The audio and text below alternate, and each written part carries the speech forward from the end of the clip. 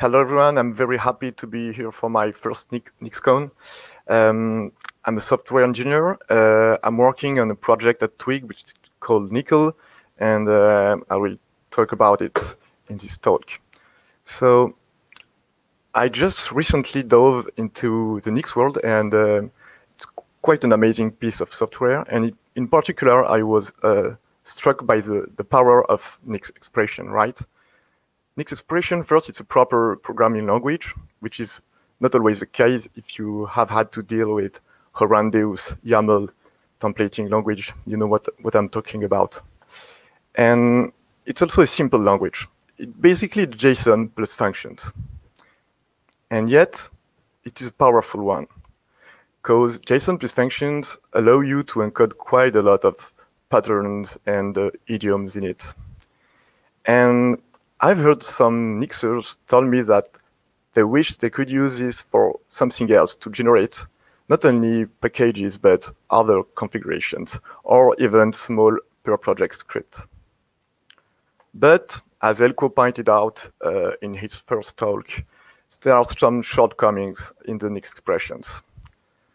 First one is a discoverability and extensibility problem. By extensibility, I mean overrides, overlays, all this kind of stuff is really complicated for newcomers.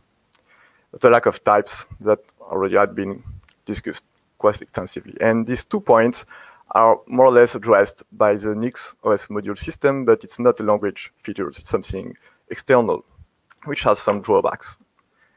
And finally, it's not really a flaw in itself, but if you want to use Nix on something else than Nix, you have to be able to evaluate Nix expressions outside of the Nix world. And it turned out that in practice, this is not something trivial to use in the Nix expression for something really unrelated to Nix. And so from there, this project started, which is Nickel, configuration language. And we have somehow 2 main reasons for doing that. The first one is to detach Nix, to make a spin-off of the Nix expressions language, but which is not dependent of Nix.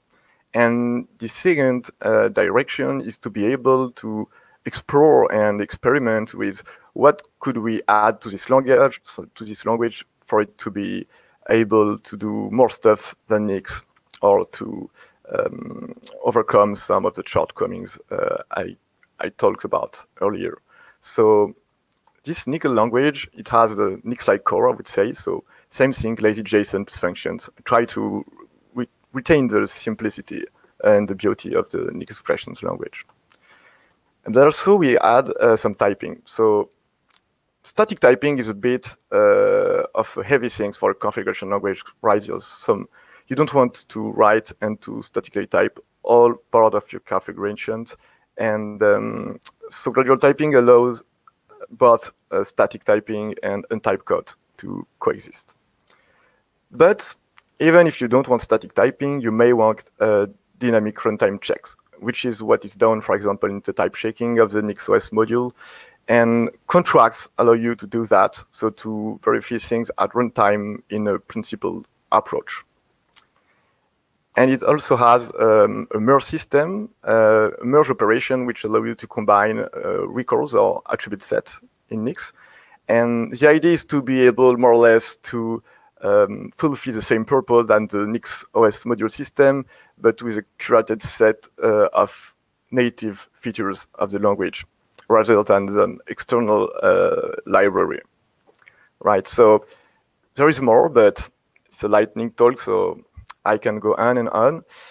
I have to warn you that the project is still experimental, so it lacks good syntax, it lacks a JSON backend, so it did not yet generate configuration. But most of the things I talk about and the design and the core language is actually implemented. It just lacks the last layer of paint to be able to actually use it. But if you're interested, please check out the repo, see the README, or just watch from distance what will happen in the, I don't know, next month, maybe. And that's all. Thanks.